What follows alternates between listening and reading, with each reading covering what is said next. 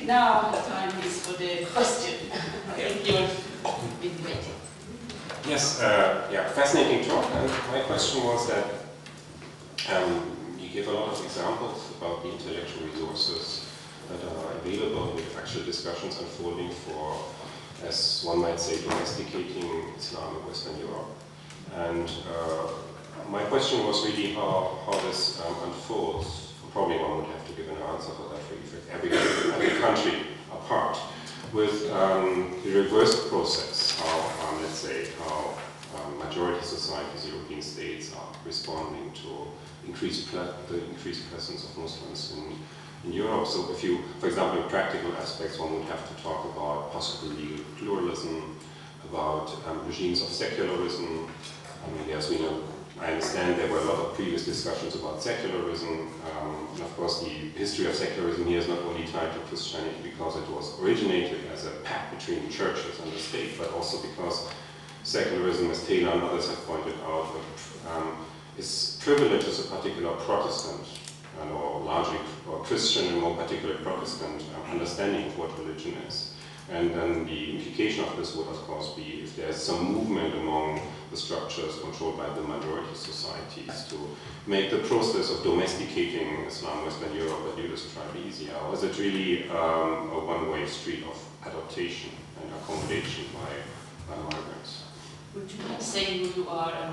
Oh yeah, I'm Patrick Eisenloch. I'm here in cultural anthropology at this university.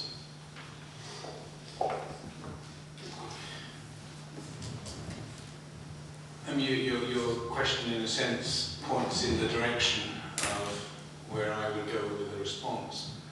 I find it extreme. The more I work on this, the more difficult I find it to give a common portrait of the situation in Europe, or even Western Europe. If we just look at the bits of Europe which are Islam arising out of immigration.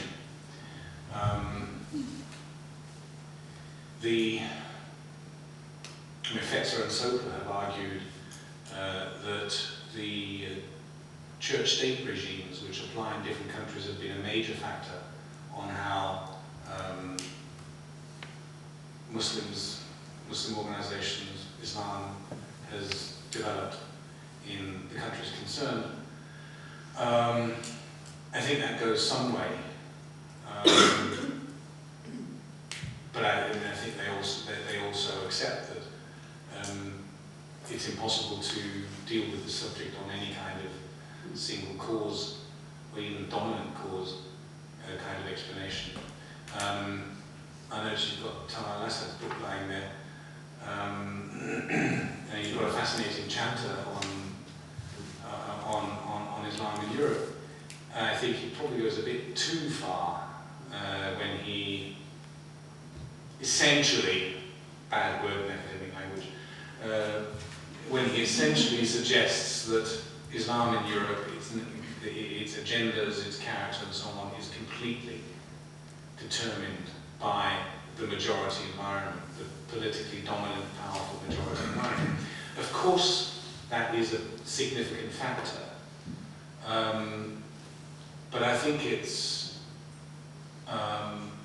flies in the face of experience to suggest that the dominant power structures and so on are not also affected and respond to and change in response to assertive minorities, because that's what we're talking about here. Why is it that in Britain, over the last 20 years, a lot of policy development, policy experimentation, policy making in relation to ethnic and religious minorities has been dominated by a response to Islam, not Sikhism, not Hinduism. And even historically, not really in relation to Judaism either. The only other historical experience which I think compares to that of the give and take between the dominant system and a minority, a political minority anyway, a political weak party, is the relationship between the governing system and the Catholics. In the 17th, 18th, 16th, 17th, 18th centuries. And if you compare those two experiences, the Catholic experience was a good deal more bloody, and a good deal more critical than what we're experiencing with Islam today. But to pretend that the English-British public discourse, system, legislation, government, administrative policies and so on are not in some way or other being impacted by the assertive presence of Muslims in Britain. It flies in the face of fact. But of course, there are all kinds of reasons why, not just the European reasons why the responses and the situation is different. The French secularism is one thing, the English secularism is definitely another thing.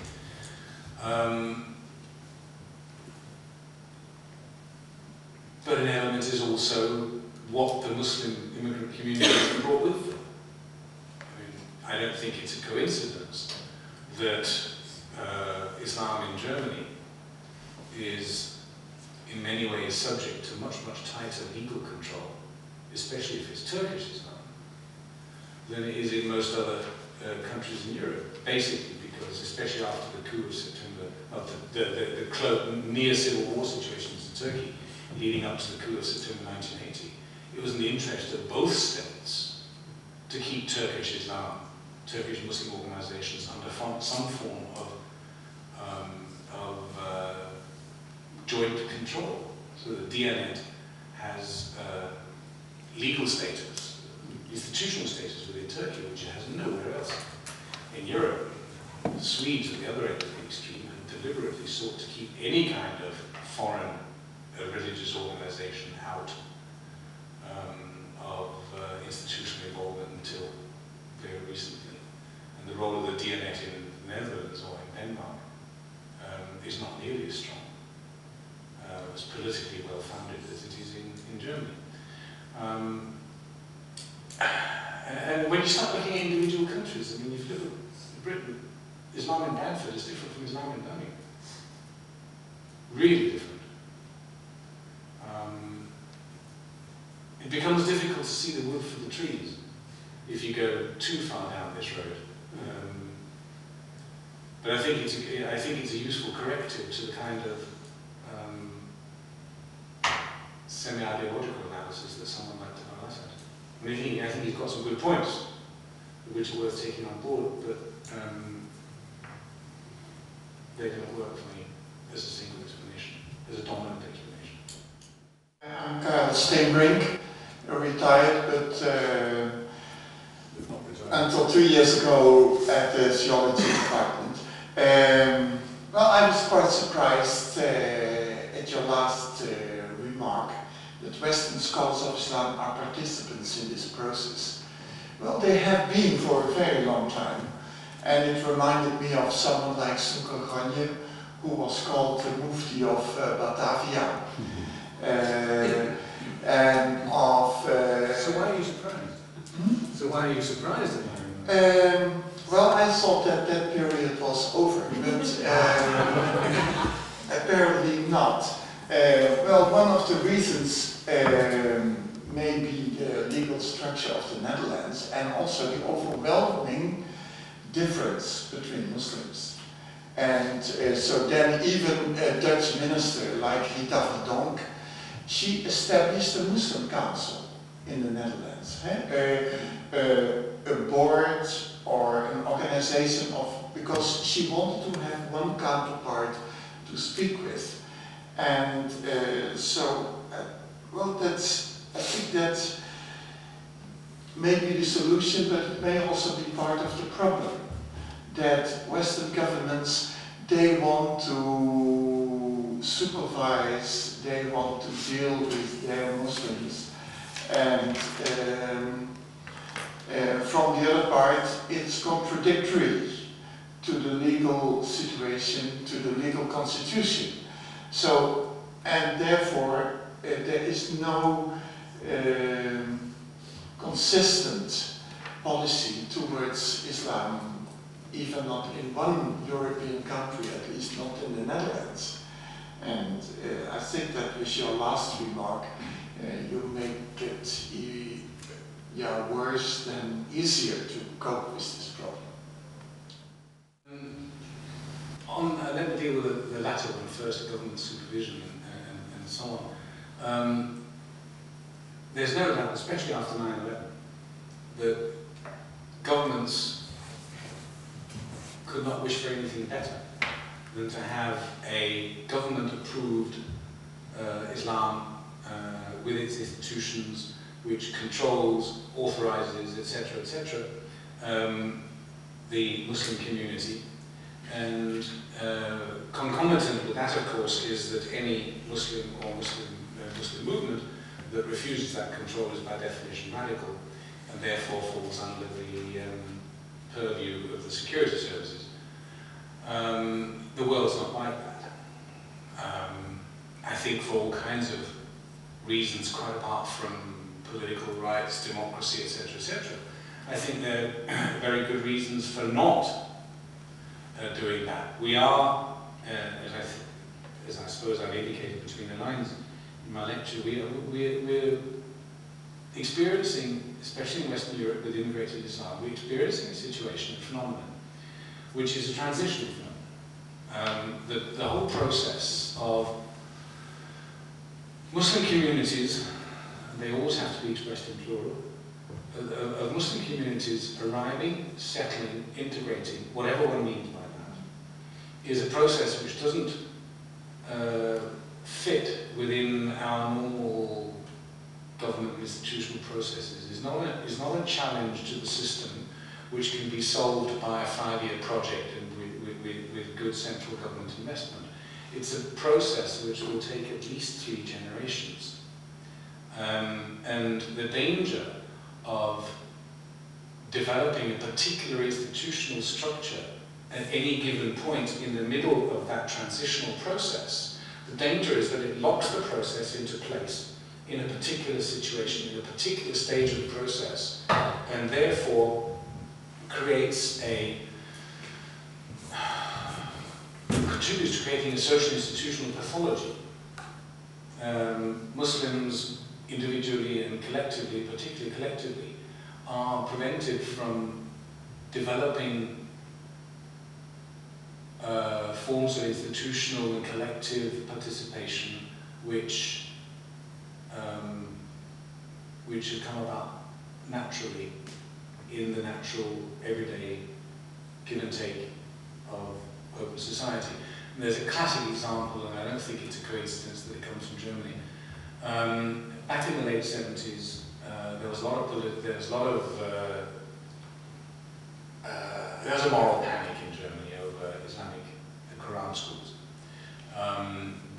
What was being taught, how was being taught. You had headlines like Hiebe von Hodja and this kind of thing. And the government in North Rhine-Westphalia decided that they needed to do something about this. The view at the time was that because Muslim organizations had not and effectively could not get official status as Körperschaft öffentlichen Rechts, they could not have access to religious education in the ordinary state schools on a par with Catholic or Protestant children.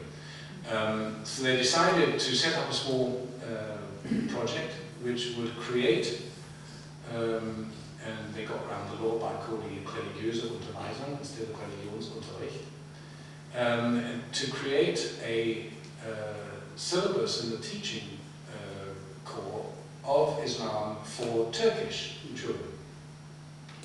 And in good, thorough German fashion, it was a project which, first of all, took 2 years to develop the concepts and structures, and then another 5 years or whatever it was, maybe exaggerating slightly here, to test the lessons in class. And when it was finally rolled out, this situation had changed out of all recognition from what it was when they had set it up in the first place, and it was no longer, and it was, as a concept, it was out of date.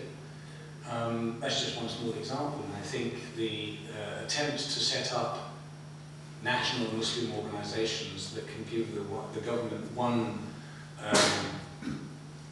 partner to speak to collectively is at a higher scale something similar. Participating scholars, I don't mean we should all become Snoek or muftis of Utrecht. What I mean is, what I meant when I stuck at the end of the paper there, was that as Western scholars of Islam, Muslim societies, we, whether we like it or not, we are contributing to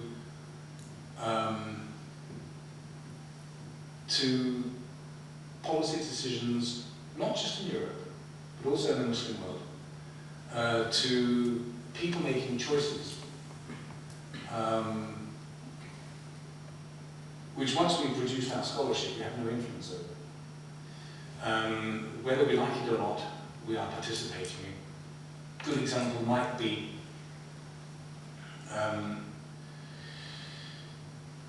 the whole business about,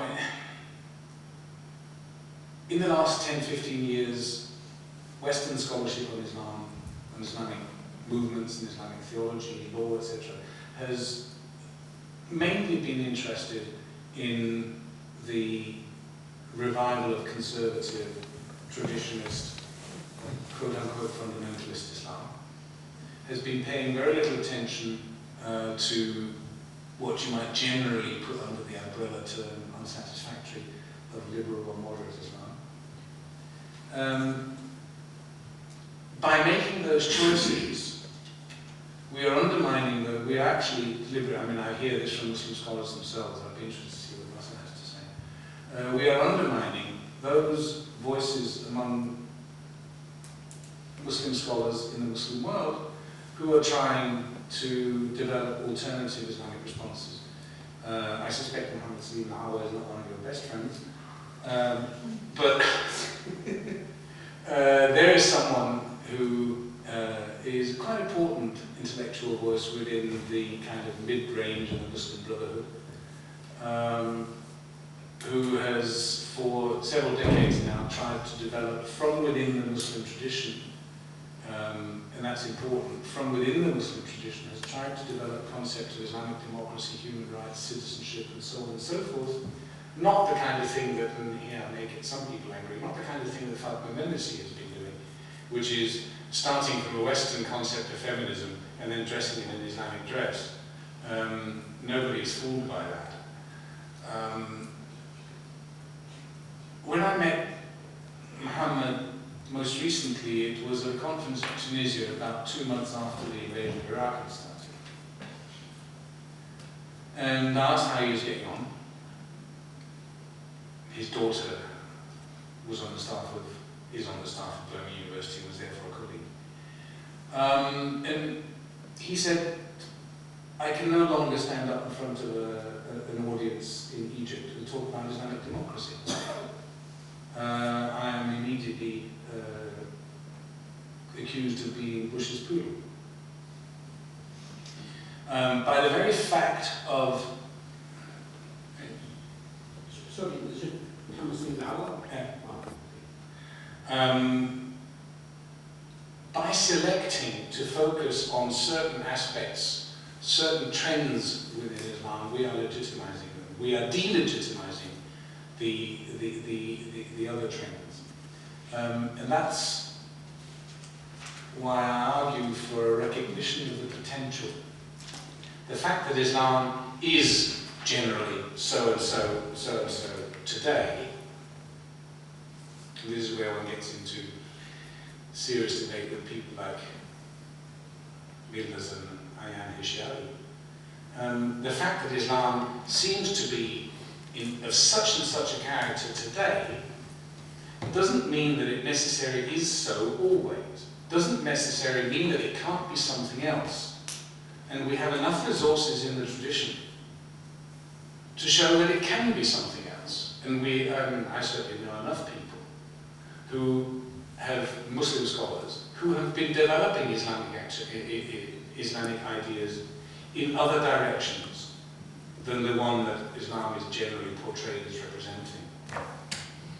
And by not acknowledging those, by simply dismissing, well, they're not representative, we're undermining them.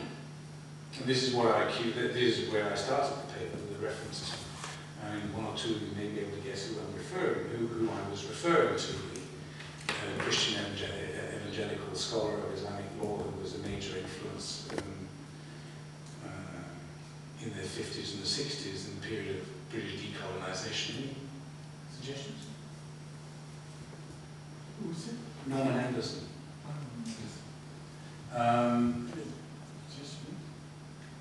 No, evangelical. Oh. He was an evangelical Christian. He was used by the British government and actually by the Egyptian authorities in some way to help legislate reform of Islamic family law. But he, by dismissing new ideas from someone like Abdurrahman Doi, he was essentially delegitimizing him and contributing to delegitimizing him, because there's paradoxically conservative Muslim scholars who otherwise reject Western Orientalist scholarship will actually seize and find support in those Western scholars who agree with them. Thank you. Well, it's very, very complicated issues that you brought to discussion in this overall lecture. I would like to return back in some sort of comment or elaboration on how traditional sources are being brought into light by modern scholars. You mentioned at least 3 names of my country. Awa and Fahmi Koueli and even Tariq Ramadan from Egyptian background. And you referred in a very important way how they brought back into life some sources that were not really present in historical tradition, like the Medina agreement between Muhammad and the other community, and the Shatibi and others. I would like to make a comment on the way these traditional sources have been misread for desirable reason, ideological reason, to reach this point of modernization. That the Medina, for example, does not speak about one ummah. Speak about every group for an ummah. The Muslims are ummah, the Jews are ummah, and the third party, the pagan, the pagan Arabs are another ummah. And every ummah is independent from other ummah in organizing their own internal affairs. So it's some sort of tribal agreement. So if I would say the new community of Muslims formed a tribe, so there were the 3 tribes of Jews, but this very important text has been neglected immediately after 2 years, because the Muslim community became triumph, and Muhammad became the ruler of Medina. That's why it does not show in Mawardi or in Khaldun or in other sources, because it was already gone, like Mansukh, like abrogated. No one talked about abrogation, but it was gone. In all the efforts with modern scholars to make a progress, an Islamic explanation of equal citizenship, to wave away this kind of dhimmi position, the minority way, they are doing very good, but not touching the real foundational Quranic passage that is, you have to go around it. Okay, so they are going around this text. I'm unable to say, well, the Quran is talking about non-Muslims should pay jizya or tax. Humiliating even. The expression, you know the expression. I cannot translate it into English. So they are going around to say this was a historical practice. It does mean that the passage here is historical. Whether it is mansukh or not mansukh, but it does not, it should not be taken as establishing a legal position. But no one dared to say this, even to Al-Quran. So they are working around the foundational text.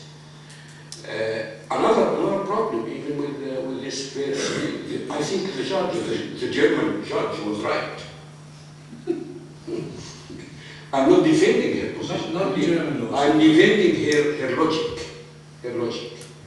This verse about beating women, I'm sure you know how much efforts have been made since Amina Wadud in the present context of feminism about this text. And they are going to dictionaries in order to find a way to beat daraba in Arabic. What does it mean? And they found very funny solution. They are funny.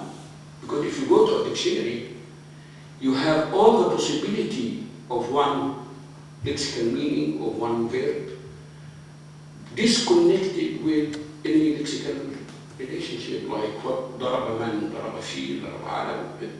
So they found some solution, and they found it in a very funny way. Okay, when they say the camel, daraba, the she camel, it means having sexual relationship. So they said, well, okay, daraba in the Quran means, proposing sexual relationship. It's funny. Funny what? I mean, what is the problem here? What is the inductive, deductive, this total proposal about Shafi'i, deductive, about Hanafi, inductive, and about Shatibi. Was Shatibi inductive or deductive? Okay, of course he discovered, okay, not really discovered because it was before him by Ghazali, okay, but it was formalized in a very good way by Shatibi. I think now going back to traditional sources, okay, was a very, very good movement in the 19th century and the first half of the 20th century. But since then, Muslim scholars have been going around all the time. I mean, it's a vicious circle. There is no way out. There's no exit. That's why fundamentalism is always triumph. I mean Salafism or fundamentalism. That's why honestly, I cannot really stand in a public lecture and defend democracy. The way out, I think we have to go beyond this, Sharia-oriented Islam. What I mean by Sharia Islam, that Islam has been limited, reduced to Sharia issues, legal issues, marriage, divorce, etc., etc., etc., without going back to revisit the theological foundation of this interpretation. All these efforts are returning back. Okay, it was successful since Muhammad Ali and Rashid Rida, but it is returning back. The position of non-Muslims in Egypt now is a problem, a real problem, something that is returning back from the 19th century. And we have to address this question. Okay, this was the misuse or the ideological reading of traditional sources without putting these sources in their historical context. That we can better understand these sources. My analysis to the objectives of what we shall to be, I might be wrong, but this is at least what I reached to, is coming from the penal code. So it's coming from the domain of Sharia. Protection of religion is against apostasy. Protection of the family is against fornication or okay. So all the 5 protection is coming basically from penal code. The entire Quran outside the penal code, the narrative structure, the very view of the Quran is not present in Shockley analysis of the Maslah, because Shockley at the end was not clear. This is the dilemma in which even Muslim modernists are imprisoned. That we need a critical reading of tradition, not just to find a way through tradition. This is a real dilemma, and I agree with you that Western scholar should be more engaged. Let me speak about Quranic study scholars. Western Quranic study scholars are focusing on history, structure, forms. They are not really involving in the question of meaning. While Muslim scholars are basically focusing on the question of meaning. Now the question of meaning is not only for Muslim scholars, it's for the entire world. Because as you say, Islam is everywhere. And there is no way out. I mean, nothing is going to change the reality in which Islam became part of whatever you call the West or Europe or so the meaning of Islam, the meaning of the foundational text of Islam should be the concept of all scholars, and all scholars should be engaged in a creative cooperation in this, especially in Quranic study fields. And I will end with a question from your comment on this. I know that you have part, maybe the first one, to coin this European Islam. Well, it has been taken by other people, whom we know. Now your presentation, now your answer to the question seems that the concept is very, very problematic. Having these different contexts in every European countries. So what kind of Islam is expected? I mean, and European Islam, what does it mean? Well, maybe I'm a little bit, more critical to this context. But how do you see the possibility of Muslims living in Europe or living in the West to develop a certain version understanding of Islam that it is not the same version that exists in majority Muslim countries. In other words, do you take the concept of fiqh, the minority fiqh, as something functional? Could be functional.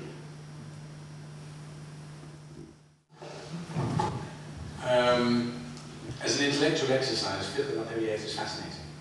Yes. But only as an intellectual exercise. Absolutely. I think it goes back to this this analysis, which where I, for example, go to.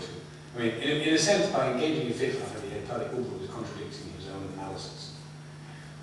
If the Sharia is religion, ethics, and law, and that in a secular minority situation, the legal aspect of Sharia can be put aside, then what's the point of engaging in fiqh al-Qadiyyat?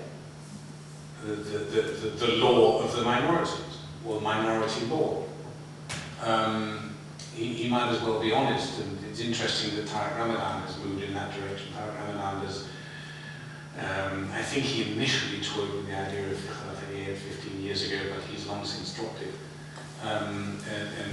He and others, and I think Fikr Karadzic is more honest, on this as well as the people around him at the Institute of Islamic Studies in Sarajevo, that Islam in this kind of environment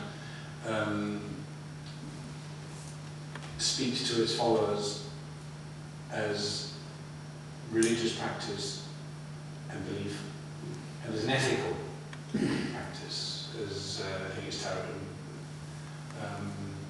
People have said about fiqh al-akhliyat that, why bother? Why don't you just call it ethics? Because that's what you're talking about. If you're talking about minority law, I mean, unless you get into the very complicated areas of legal pluralism, which is a legal anthropological field, in normal everyday usage, law is something that falls under the jurisdiction of courts. And people who talk about fiqh al-akhliyat, the minority law, don't normally, there are some exceptions, don't normally also talk of having a separate Islamic Islamic court system. They are talking of it, in effect, as an ethical system. So why not just call it that? Why confuse themselves and others by calling it fiqh? You're onto some fascinating and very important elements of discussion here, because basically, I've worked with Muslim PhD students from Islamic faculties since the 1980s, from Malaysia, Kuwait, Saudi, Lebanon, stretching right across the theological spectrum, from radical modernizers through to, and then I think through some of my ex-students from Hezbollah, through to good, solid Wahhabi Salafists from the Arabian Peninsula.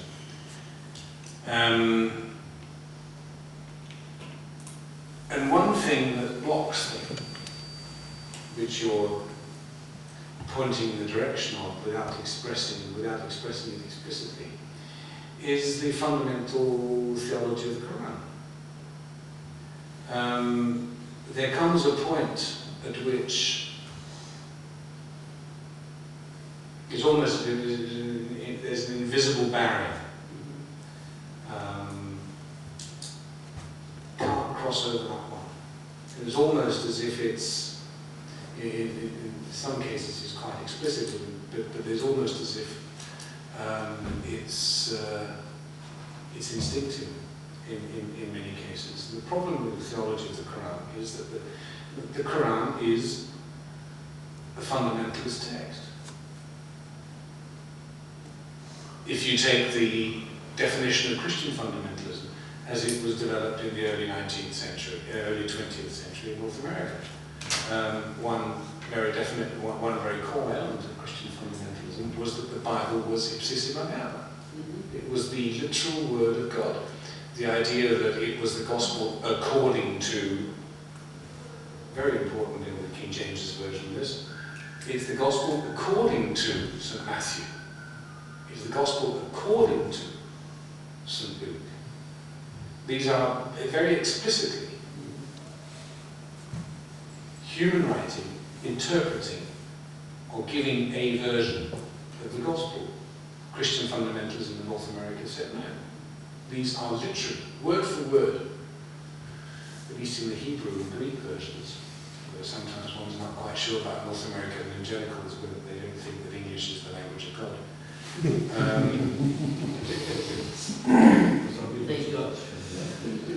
But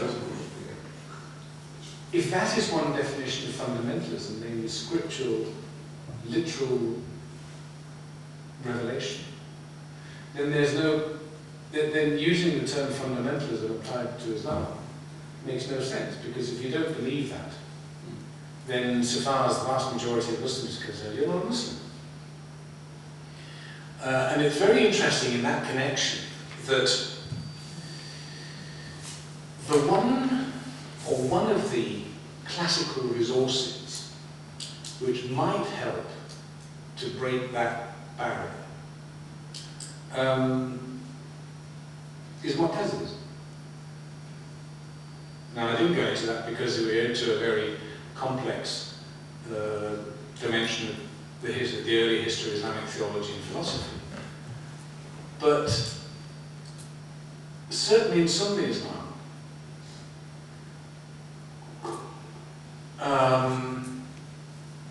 Mu'tazilism is the ultimate curse of someone's ideas. Abdul, in his Risale Tawheed, his letter on the unity of letter on the unity of God. Abdul was the reforming rector of Al-Azhar, died in 1905. In the first edition of his Risale Tawheed, he came very close to being explicitly Mu'tazili. He adopted, in fact, the definition of al-Mu'tazili. Exactly. The second edition, that was removed. That was removed. There's a kind of, if you say that somebody's idea is Mu'tazilite, you are basically labeling the idea as one which the consensus of the Sunni community dismissed as illegitimate 1100 years ago. It is a non-starter, it's historical, it's a fossil, and that's it. In fact, a lot of modern Islamic theological discussion actually uses the language of the Mu'tazila. This emphasis on Islam being a rational religion. The moment you start talking about Islam being a rational religion, you're effectively echoing the ideas of this dismissed tendency. And if you go into a group of ordinary school-educated but not theologically educated Muslims in Europe today and put the question to them, do you believe the Quran is created or uncreated? They would think, what a silly question. Well, that's a stupid question. Of course the Quran's created. God is the creator, there is nothing beside God. But in fact, when you say that, you are actually repeating a Mu'tazilite idea that's been declared heresy by the majority of the Muslim community 1100 years ago. The moment you follow up on the idea that the Quran is created, and some Muslim scholars contemporary, would you think yourself as a Mu'tazilite? No. I started. You're more likely to find people with these ideas among the Shia, interestingly. And you get so much more serious and explorative philosophical theological discussion among the Shia today than you do among the Sunnis. It's almost as if you're an Arab Sunni and you want to follow philosophical discourse, you have to become a secularist. You cannot do that and at the same time be a serious Muslim Islamic scholar. In Shiite Islam, you can be a philosopher and be a serious religious authority at the same time. I was in a discussion once with precisely the Shiite theologians, including some pretty conservative Ayatollahs. One of them was the one who keeps reviving the reward for the murder of Salman Rushdie. And he was faced with the question, about 15 years ago, at a meeting in Birmingham, he was faced with the question, if these Shiite scholars were banging on about reason. And he was faced with the question, if there is a contradiction between your reason and the Quranic text, what do you do? The answer was, we follow reason. Because reason is the hermeneutical key. If you don't understand it, if the text contradicts reason, it is because you don't understand the text. You're only human. The text is divinely revealed. And the only way you can understand an incomprehensible or contradictory text is by using reason. If the text seems to be contradicted by reason, it's because you don't understand the text correctly. But the moment you're moving in those kinds of theological lands, you open the door to all kinds of Quranic interpretation, which are impossible, which is impossible with the traditional with the traditional Quranic view. I mean, it's very interesting to see what your Shiites come up with as you begin to discuss with them what they think it means to be Muslim in practice in Europe. Precisely because of this. Does it mean anything? Because there's an enormous amount of crossover going on. That's one of the factors of Islam in modernity, is that the walls between the various schools of thought, which were pretty firm in the pre-modern period, those walls are becoming permeable. Things are osmosing through those walls. I mean, just in the political field, the whole idea of martyrdom in violent political resistance in places like Palestine and so on. Martyrdom was never a big issue in Sunni Islam. It's something that's been absorbed over from Shiite Islam. And there's an enormous amount of this going on. And I think we have to, I don't think it's impossible. That's why I conclude on this business of the analysis by potential. I think it's and then here I may be too much of a materialist for some people. I think it's the circumstances, the material circumstances, predominantly, which are a major factor in determining which ideas win the argument and which lose the argument. And those circumstances can change. So the arguments which were lost in the past can be won in the present. And one of the tragedies of the geopolitical situation of the last 10, 15 years, or since the collapse of the Soviet system, is that the geopolitical system, the clash of civilizations, all of that discourse, not to mention Western policy towards certain parts of the Muslim world, have actually made it more difficult for reformist ideas to take hold. They have strengthened the institutions, the geopolitical situation has strengthened the institutions which have a vested interest in no change. I mean, Azhar is infinitely stronger now than it was 25 years ago. The ulama of the Islamic faculties are much more influential now than they were 25 years ago. And that's not just because they have been clever in the arguments. On the contrary. Right to reply? Yeah. Not really to reply, but I do agree about this, the possibility of ideas in a changing world that have been suppressed to return back.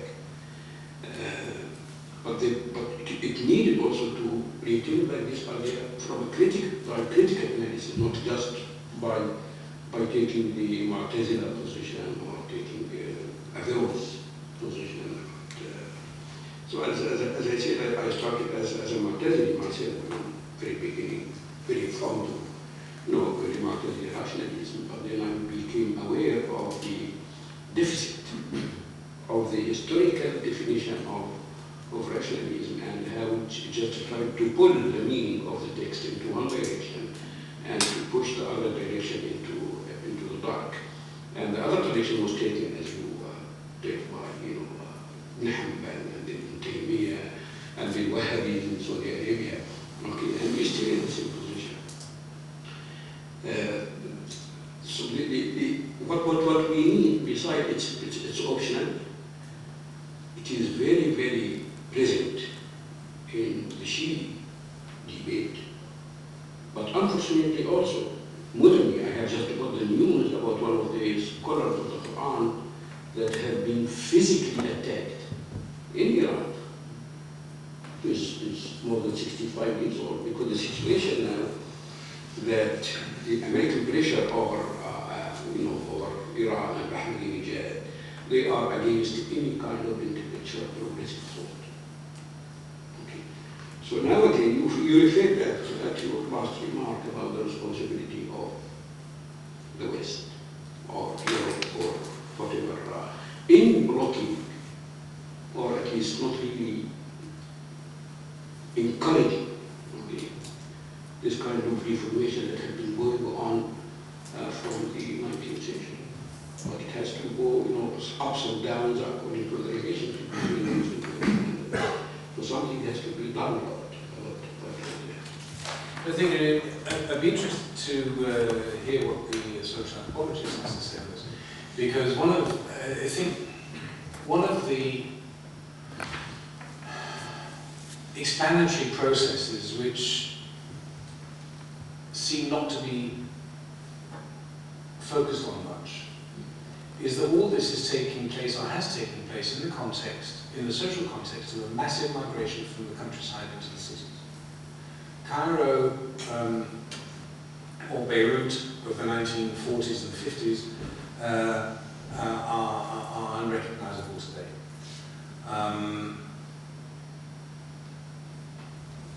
The audience, the market in the audience, the consumer in the market of ideas in the big cities of the Middle East, or in Europe for that matter, in the Muslim communities, is not the same as it was 2 or 3 generations ago. One talks about the ruralization of the big cities rather than the urbanization of communities in the Middle East. I mean, a place like Beirut contains now well over 50% of the population of the whole country. And you don't need to quote statistics on the growth of Cairo and Damascus and Baghdad and Tehran, so on and so forth.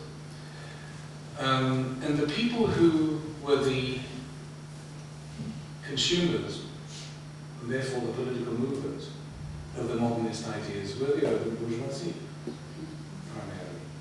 And so you've got this strange situation where there's a disconnect between 2 different parts of society. I mean, refer to another one I didn't mention here, Hayat who published in 1927, published an Egyptian scholar, Azhar, 1927 published a book on Islam and the roots of the foundations of government, in which he argued that the Prophet actually had 2 different roles. One was that of the religious role of the Prophet, and the other was that of the political leader. And I think he's actually speaking as a historian. I think he's misusing the sources, but he has a purpose. And his purpose is to separate the political from the religious, which we are otherwise always told that Islam is politics and religion. And he was immediately told to shut up, and again, it's one of these sets of ideas that we are told by the Sunni scholars has been rejected. But his book is constantly being reprinted. You can find it in the shops. There are people reading it. Now, that's not the kids from the village. It's the urban bourgeoisie. It is that class, that group, which was the politically dominant group before the Second World War, but which has lost its political domination, among other things, because of migration from the countryside into the city. I've seen that in Mauritius, and especially, that's actually, it's an old story that, for example, Eichelman as an anthropologist has documented that long ago for the Arab world, that you're dealing with an increasingly informed Muslim public, which is much more engaged in debates. That also has to do with the spread of modern media, but it doesn't mean you get some sort of reformism in a modernist sense. And it may be the outcome in Europe, but it may not necessarily be the outcome in South Asia. I do have another question, but of course I asked one already, so I'm happy to. It seems that we're kind of swinging or hovering between law, politics, history, sociology, cultural anthropology, philosophy, and theology. And in a way that is telling, because it kind of never happens in any other lecture, because we all have our own discipline that we talk about.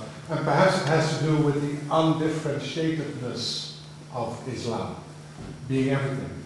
But I want to focus on a legal aspect, being a legal theorist myself. And for many reasons, I think we often seem to equate Islam, or the body of text that represents Islam, as a body of law. And we do that in particular because of how we try to understand the Islamic texts. Because we have to interpret it, because it's already translatable, for one reason. And interpretation, of course, is always a difficulty. And that's what we lawyers do as well. Day in, day out, we are interpreting law. And we try, and we need to interpret it because we have to apply it on the concrete case. And the concrete case, there's a gap between the concrete case and the generality of the law. So we have to find the middle ground. So we do interpret it. And we have all kinds of modes of interpretation. So we have an historical interpretation, or grammatical interpretation, or systematic interpretation, and so on. And what I'm a bit bothered about, and which is also a discussion in law, is what the status is of these modes of interpretation. For some, they are rules in themselves, and there is some kind of hierarchical order in the modes of interpretation, whereas for others, and I would include myself in that group, is that these modes of interpretation are instrumental to the goal of law, or the goal of the Islamic text. And one goal could be, for example, to have tolerable and effective law. And it can be enforced and it's more or less just. And for that reason we use interpretation. So as a judge, I know what my decision is, but I have to convince others, so I employ the mode of interpretation that suits my purpose. And often I detect these things in discussions about the Islamic text as well. So my concrete question is, because I don't know much about or anything at all about this discipline, to what is the status of these modes of interpretation? Are they actually distinguished, or is it? I think the answer to the question really is impacted by the kind of changes that have taken place in the last 150, 200 years. If you look at classical texts, they seem to be very little, they seem to have very little concern with the law as something to do with courts. They are theoretical texts, especially as you move into the High Middle Ages. They're theoretical texts, and the discussions among the scholars are primarily theoretical. The modes of interpretation are a major part of the jurisprudential discussion.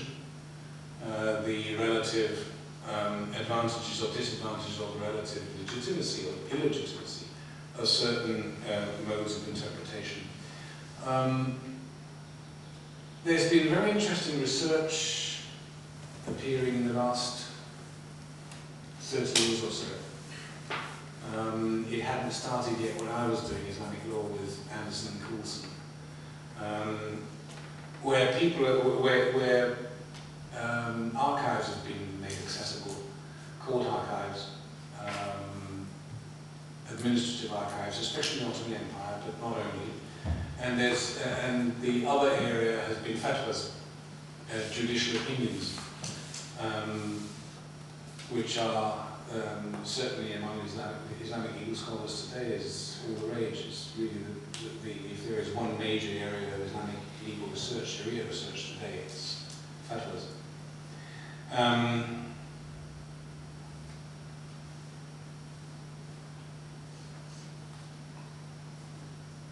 Why I refer to the problems raised by developments of the last 150 years is because in the Muslim world, the introduction of Western forms of government, either directly through imperialism or indirectly, the development of the modern bureaucratic state has meant that the nature of Islamic law has changed in some ways quite ironically, because the classical struggle of the first 300 years or so of Islamic history was precisely over control of the law in the end, that struggle was won by the scholars. The state was deprived of the right to legislate. So the state had to find other ways of controlling the legal institutions by bribery of various levels of sophistication, including founding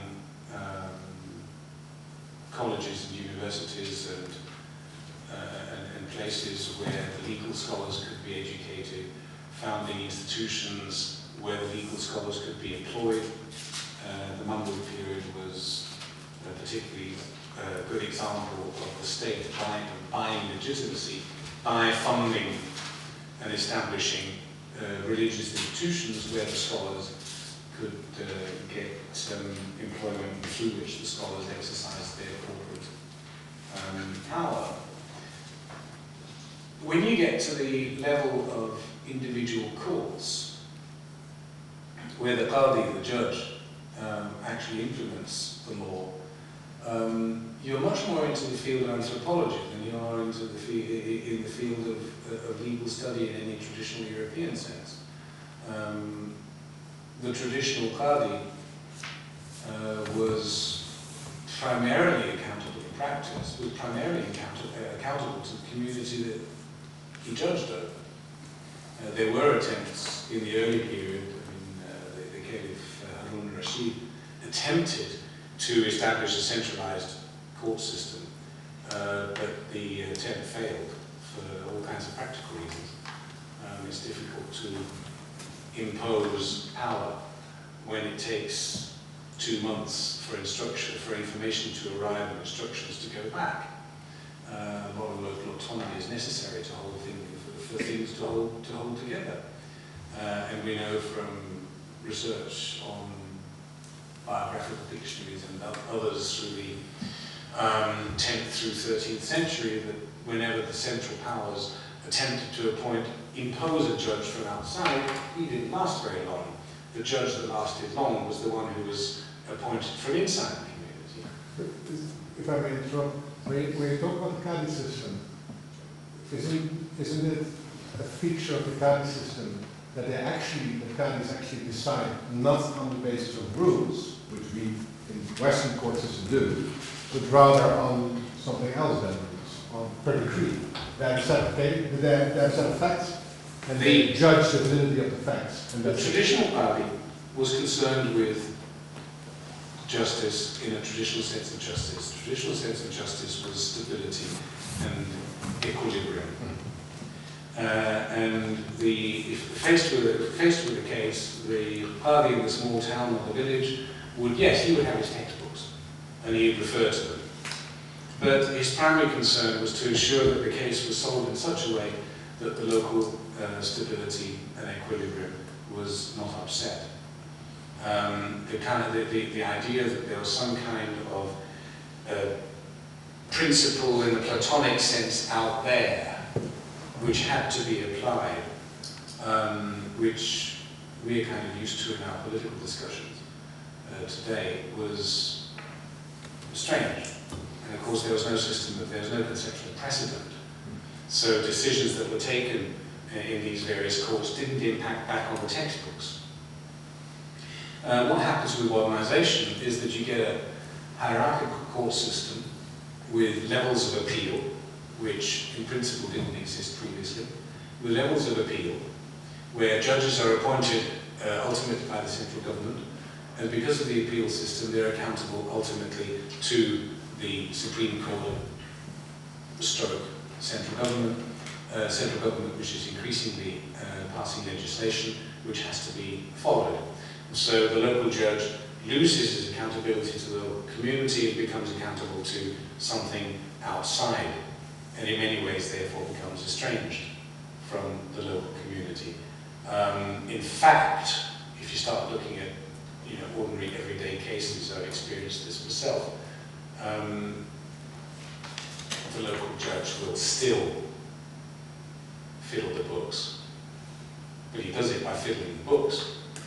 So the books show that he has judged according to the expectations of the system. But in practice, he's actually done something different, but the paperwork meets the expectations of the system. My name is Karel Must, and I'm one of the people who's concerned with what's going on. I'm trying to make sense of it. I was touched by the way you trying to find the light in this very complex and difficult issue. And you made me very curious to see if there's not only a relationship of influence between the minorities and the majorities in Western Europe, but between what we still call the minority in Western Europe and their majority in, for want of a better word, I would call it Islamia. And as you said, there's all these dimensions, the philosophical, the ethical, the religious one. Could you pick a few dimensions of your own choice and please say something about the influence that's going on from Islam in Western Europe to Islam in the Orient? That's a fascinating one. It's a question I've been faced with before. I was faced with it quite early in the 80s when I first started working on Islam in Europe. And my sense then was that the power balances between the central areas of the Muslim world and the minority outriggers among the emigrant communities in Europe and North America, the power balance was such that the idea that anything might move back from the periphery into the center was really impossible. I'm not so convinced any longer. And I think if one looks to the future, depending on the circumstances, I think one can see a possibility of a possibly quite significant communication back. I was in Jordan for a couple of months on study leave in the summer of '95 and ended up attending a weekly seminar at the Muslim Brotherhood's think tank in Jordan, where they had invited speakers, and in the end they asked me to give a lecture on Islam in Europe, and I talked about how young people were adapting the kind of things that I hinted at here. And I was faced with a comment from one of the audience, who I noticed in previous sessions was pretty hardline Ikhwani, I suspect, from the way he acted and talked, but he was probably actually his battalion. But his comment, or question, was whether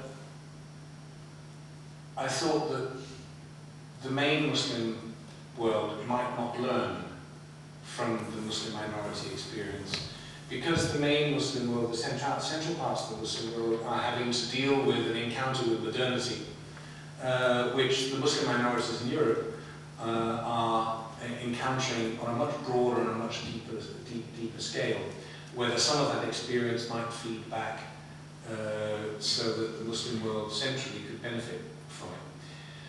I can only shrug my shoulders and say, possibly. Interestingly, Tariq Ramadan, in not his most recent book, Radical Islam, but the previous one on Western Muslims, argues that this is where the future lies. Certainly, the vast majority of modernist, reformist Islamic thinking is taking place outside the central Muslim lands. Not because the Muslims in the central Muslim lands they haven't got the intellect for it. It's because they're not allowed to do it. And as soon as Nasser's an example, but he's not the first and he's not the last.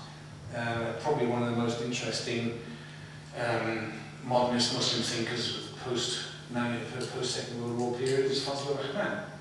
He ended up in Chicago. He was he was the boss of the Islamic Research Institute in Pakistan for many, many years, but his ideas were unacceptable, and so he had to go into exile found in BA, that was Professor of Islamic Studies at the University of Chicago. Time after time, you're finding that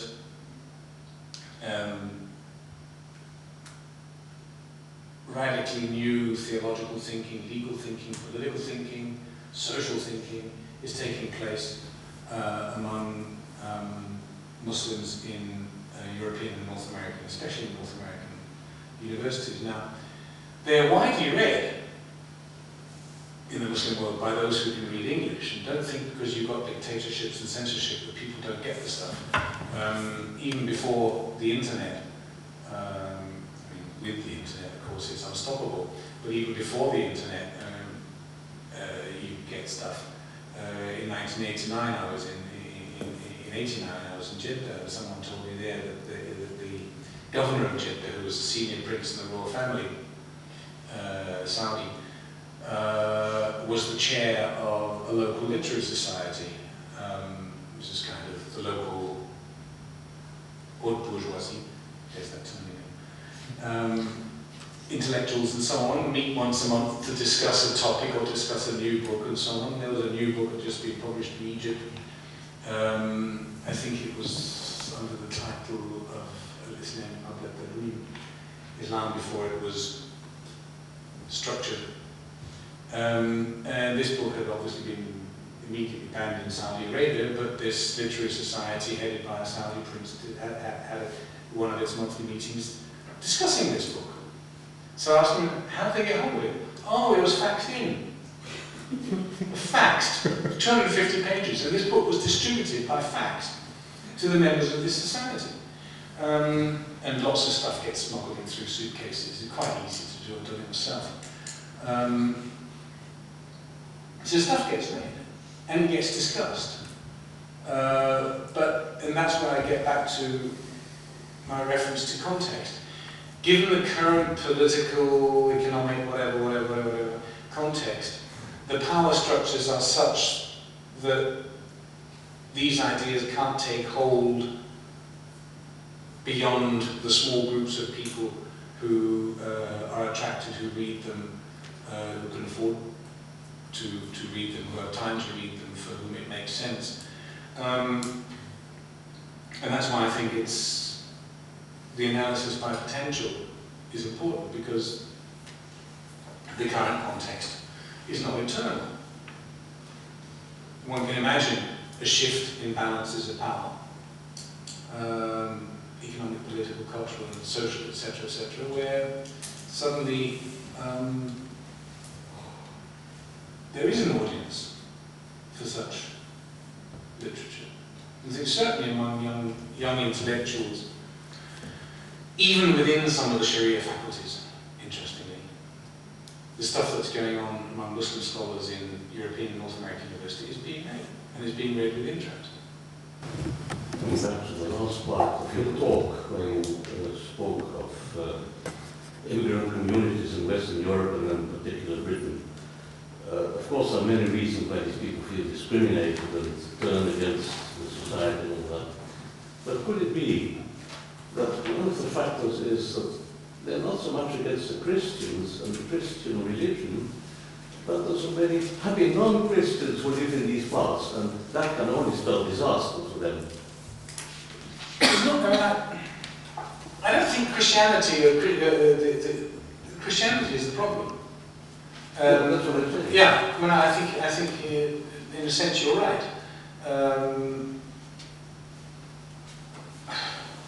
In the early 80s, I remember someone from the Islamic Foundation in Leicester suggesting that this is an institution that is associated with a movement that comes out of one of the conservative Islamic movements in Pakistan, the Jamaat-e-Islami.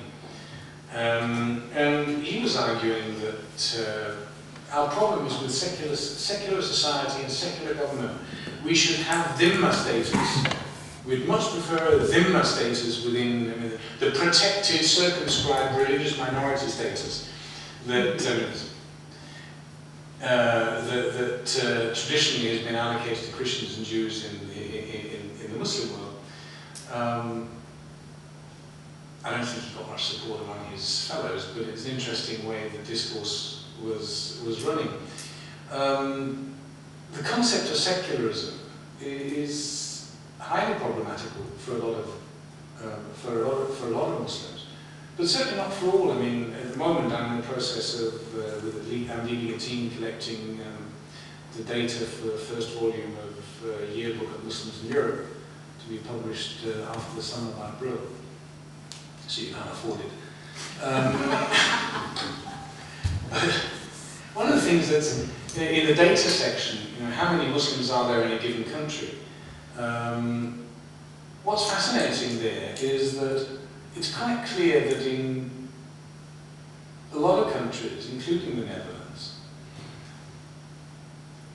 that at least half of those who are conventionally termed Muslim, because if you're Moroccan ethnic origin, you're Muslim. If you're Turkish ethnic origin, you're Muslim. If your name's Muhammad, you're Muslim, whether you like it or not.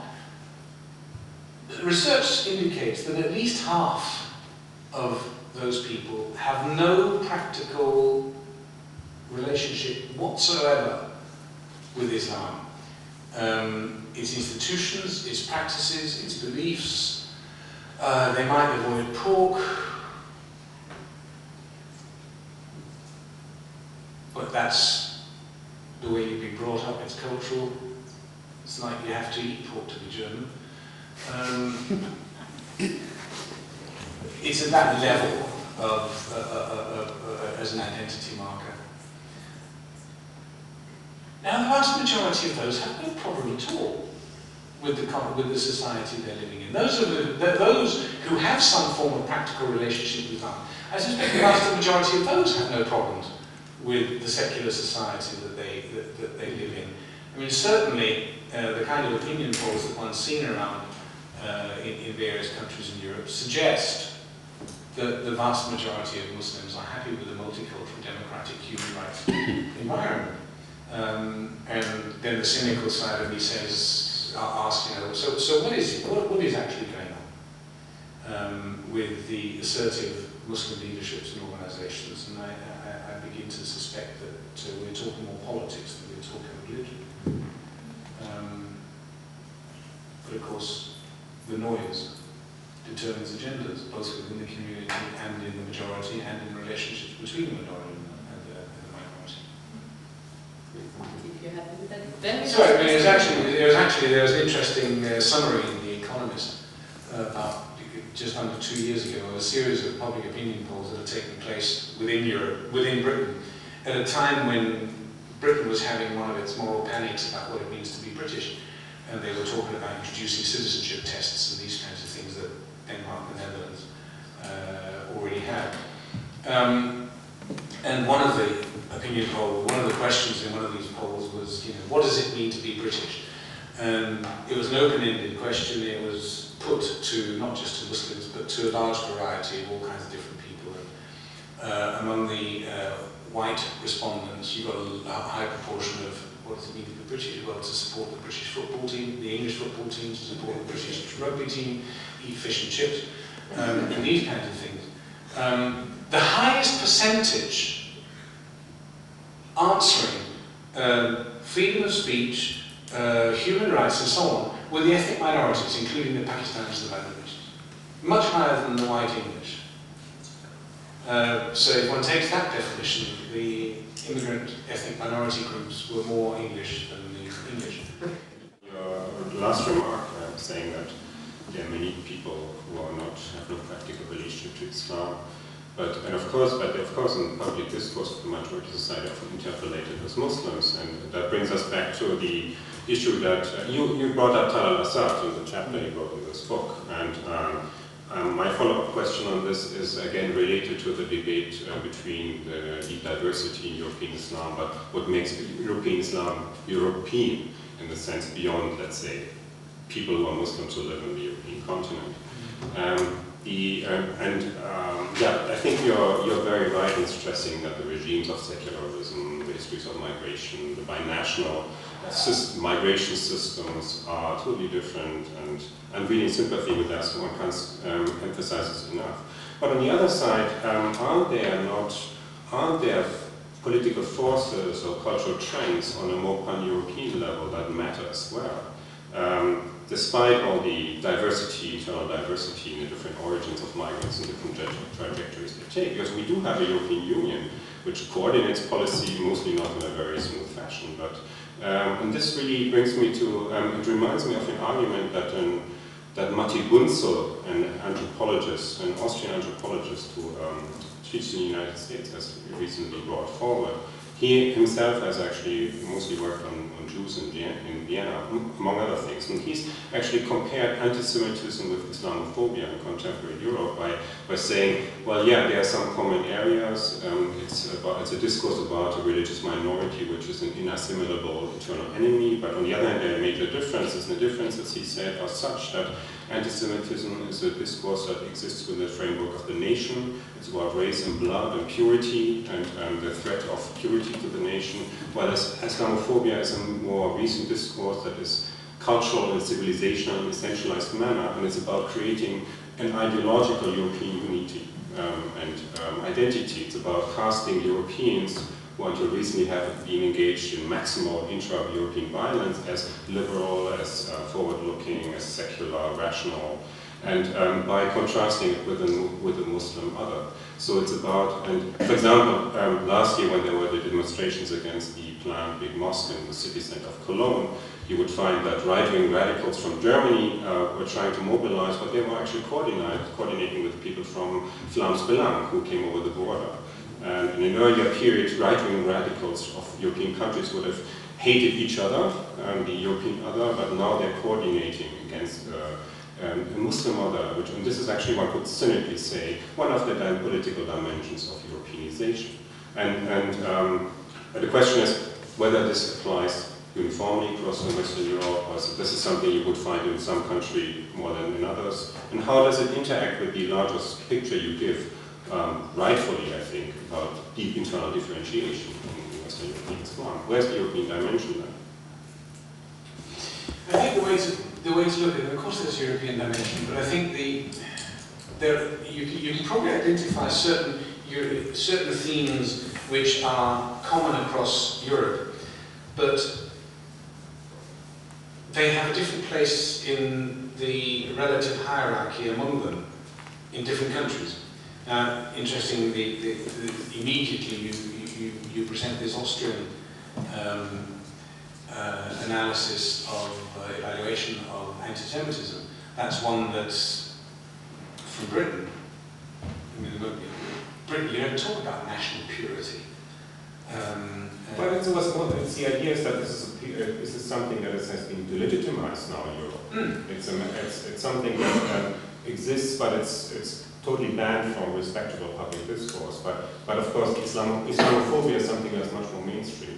It's the idea that there's a successor to anti-Semitism that is not like anti-Semitism, but works on a pan-European level rather than on the national level. Yeah, what I'm saying is that that's the argument. Yeah, what I'm saying is that even those trans-European phenomena play out differently in different countries, partly because of the different heritages, different contexts of the countries themselves.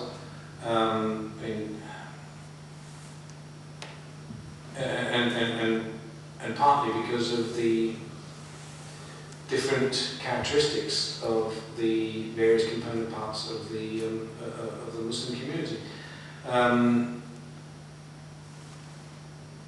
What you've got in common is, of course, the fact that Muslims, those who are consciously Muslim and thinking about it, are having to deal with living in a minority situation.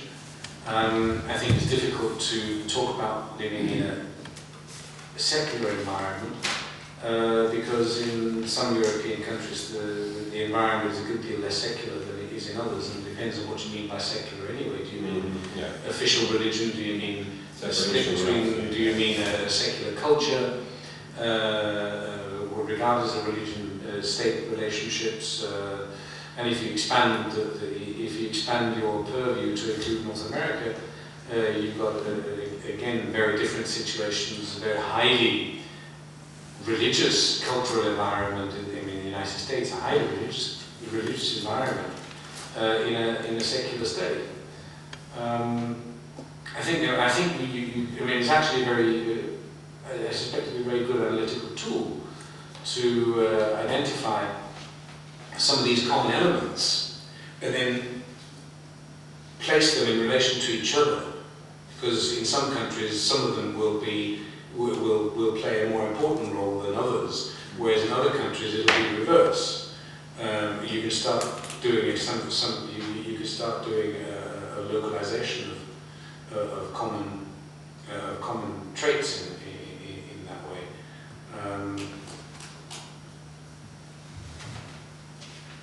I mean, you've got countries, especially now in Eastern Europe coming in. You've got countries there where Muslims have always been a minority. Others where some where they've been a majority, but mostly countries where they've been a minority, but where there has been, since Tsarist times, have been officially recognized Muslim institutions which still exist, but where the situation is being destabilized by immigration, more recent, from Muslim countries, in particular students, and therefore people who are more likely to be Islamically assertive in relation to, for example, traditional Tatar communities in Latvia. The time has almost up. It's been a very rich and very generous session. I think we only have enough references, except the Arabic ones I couldn't catch, to last us for some time. Thank you all, and see you on the April 16th, the next session. Please join me in thanking our distinguished guests.